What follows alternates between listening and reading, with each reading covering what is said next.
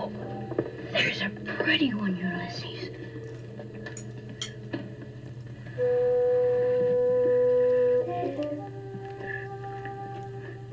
There it is. Hello BookTube, I'm Sean the Book Maniac. Welcome back to my channel.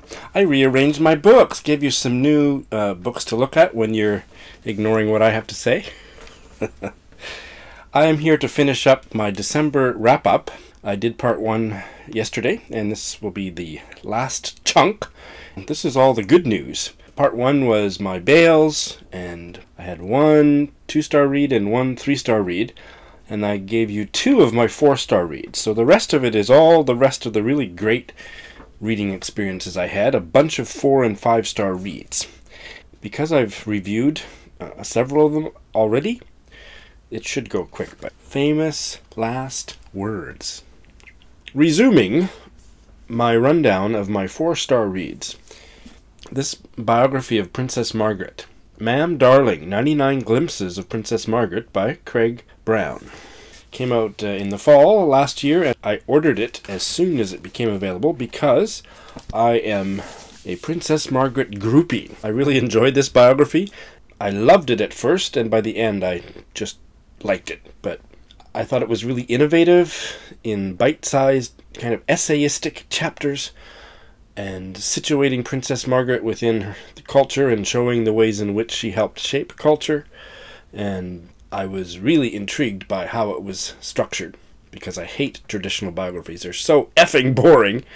But by the end, it kind of lost steam and just became gossipy, and the structure, well, it remained bite-sized chapters. Really, the gossipy chronology was continuing from the end of one little chapter to the beginning of the next one. I think he just kind of lost the book. But I still really enjoyed it because Princess Margaret! I have a full review on this. I will link below. Another 4-star read in December was an Italian novel called The Break by Pietro Grossi. And this was a enjoyably strange little novel. I don't remember when it was published, but I think within the last 10 years. And of course translated.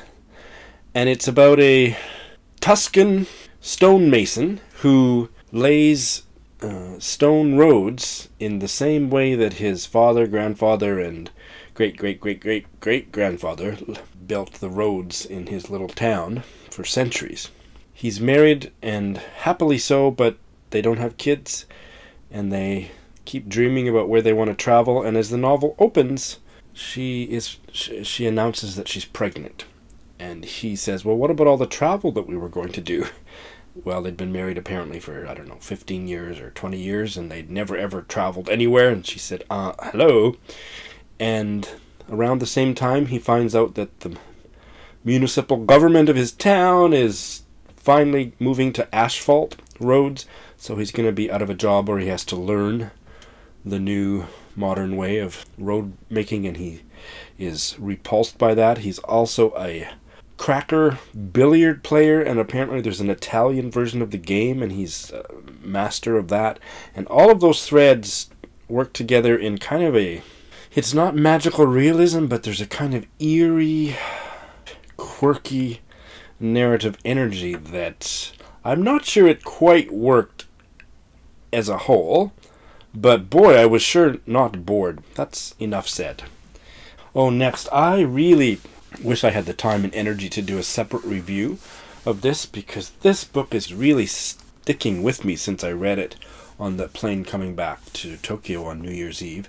I mentioned it briefly in my book haul video, but this is a new to me Canadian novel from 1972, and it is No Pain Like This Body by Harold Sonny Ladue. I think I pronounced it Lado before.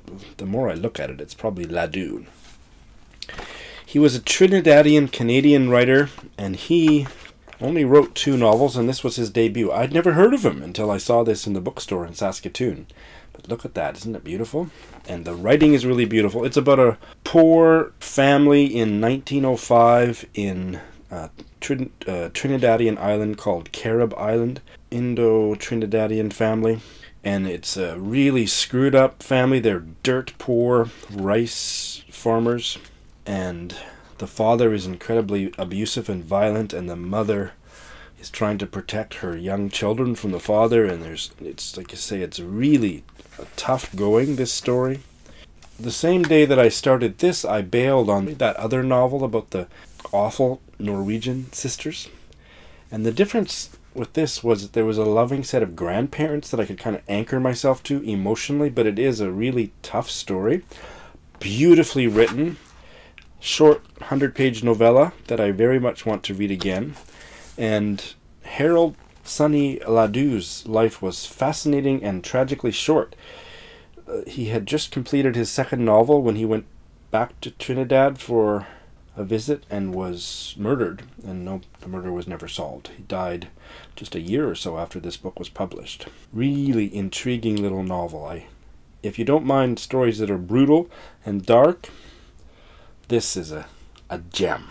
The last 4-star read I also read on the plane coming back to Japan last week. A really short novella called Nagasaki by Eric Fay. I haven't been able to find out too much about Eric Fay, but he's a French journalist. He wrote this based on a news story that was in the Japanese press in 2008 about a Nagasaki meteorologist who discovered that a homeless woman had been living in the house with him, unbeknownst to him, for months, if not years. And he finally noticed that little food was missing out of the fridge or things, and he set up a webcam, and she was caught that way, and there was a trial. So the novel follows the news story, which I hadn't heard of before, very closely, but does a wonderful job of fictionalizing it. It's a very philosophical novel, meditating on isolation, loneliness. This man lived by himself, he'd never married, and homelessness, and economic inequality, Japanese society. I really liked it. It has stuck with me, and it's quite a philosophical. It almost reads in places like an essay, and often that for me is a bad thing, but here it just really worked. And I'm not a big fan of modern French fiction, so again, I was very fortunate to find this and enjoy it as much as I did. Check it out. I don't imagine it's that easy to find, but... So those were my 4-star reads in December, and now I've got a swack of 5-star reads to tell you about. The first one is my greatest reading achievement of 2017, The Collected Stories of Mavis Gallant, 950 pages. I've mentioned it on umpteen Friday reads, so I will just briefly say that I started reading this collection in January and finished it in mid-December. Loved it. I had read quite a few Mavis Gallant stories over the years, but now I've read 52, many of which were new to me. Mavis Gallant, at about the age of 30 or 27 or something, up and left Montreal as a young divorcee journalist, moved to Paris and never left, and started writing short stories which were very soon published in the New Yorker, and she published more than 100 stories in the New Yorker over her literary career. She died in 2014 at the age of 91, and she wrote almost up until she died. Her stories concern exile and expatriate lives. They're not emotional stories usually, but the emotion comes through in the atmosphere, the tone of the story. She was a very independent woman who never married and had a horribly sad and emotionally wounding childhood, and a lot of that comes through in her stories. Not everyone's cup of tea. I know I'm the only one on BookTube talking about her, and I hope that situation will change. Next is a 2015 novel from the UK, The Year of the Runaways by Sanjeev Sahota. And oh my god, did I love this novel. It's about 3 young Sikh Indian men who immigrate to the UK in an undocumented, kind of under the radar way. Finding a way to stay in the country legally is a big theme of the novel. The 4th major character in the novel is a young British-born Sikh woman, and it's the story of how their lives overlap.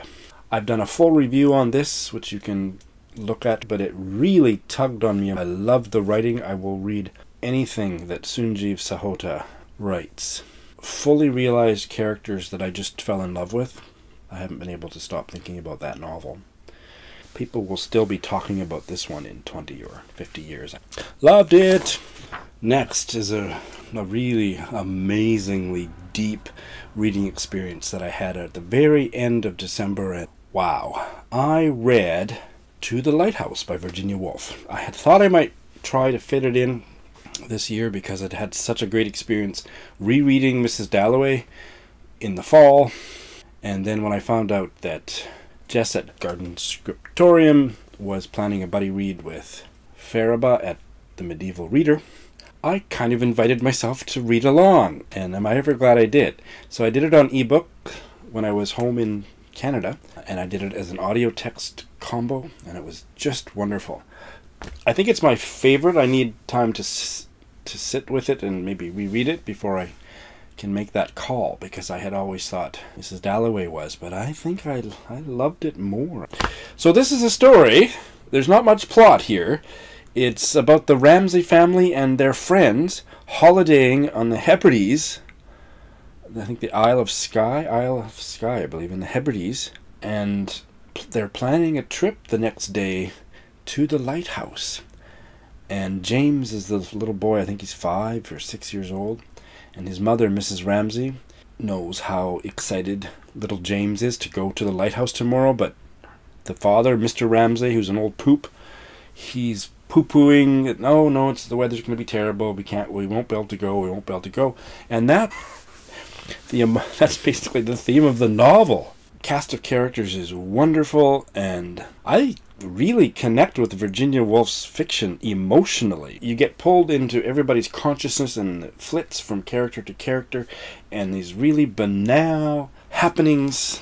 There's a dinner that night with 14 or 15 people. It's one of the most amazing scenes in modern literature. One of the friends is Lily Briscoe, who's a painter. I don't think she's much of a painter, but amateur and maybe not that good, but there's a lot about painting and making art and small moments and human connection and being a parent and being an intellectual and lighting matches in the dark. Just beautiful. The next one is equally hard to talk about, but what an amazing debut collection of short fiction. Atrib and Other Stories by Eli Williams. This is on the list for the Republic of Consciousness Prize, which is a prize for innovative experimental writing. The prize was created by Neil Griffiths. These stories are really hard to talk about, so just fast forward through my jumbled attempt to put 2 sentences together and just read the book. They are like microfictions that take an image or a situation or a word, usually all 3, and like fireworks, Eli Williams takes you on a wild ride. My favorite, and I happen to agree with Neil Griffiths, because, we're on par intellectually, is Smote, where a young woman is standing in front of an abstract painting with her lover, wanting to kiss her in front of this painting, but because of homophobia and because of what the painting evokes for her and because of all the words that get tripped in the dictionary in her brain, can't bring herself to. I got a little bit lost in the middle of that story, and what I did was I pulled up the painting, and then it just was this synesthetic and deep experience. It's like one of the best short stories I read this year. So many other stories. There's one story about a lover waking up under the other woman's arm in bed. It's their first date. The genders are not clear and immaterial, and they had drunkenly trapped a bee in the glass on the bedside table, and there's a bird making obnoxious noises outside the window. And from that little micro scenario, Eli Williams just creates this story that there are just no words. She took them all.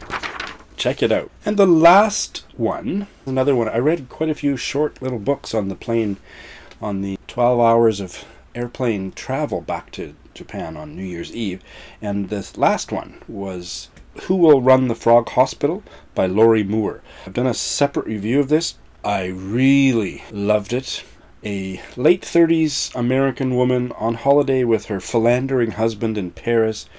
Her marriage is crumbling. She's lost the sense of who she is. And on this rather uninspired holiday, reflecting back on the only time in her life where she really felt alive and connected to another human being, which was when she was 15 years old and her friend that she met working together at a really corny amusement park. Enough said. Please check out my review for more, but made me think about getting older, sense of possibilities which is so wide open when we're 15 years old and which seems to shrink ever smaller as we get into middle age, and those themes are explored beautifully here. So I hope the books just recommend themselves to you. Thanks for watching.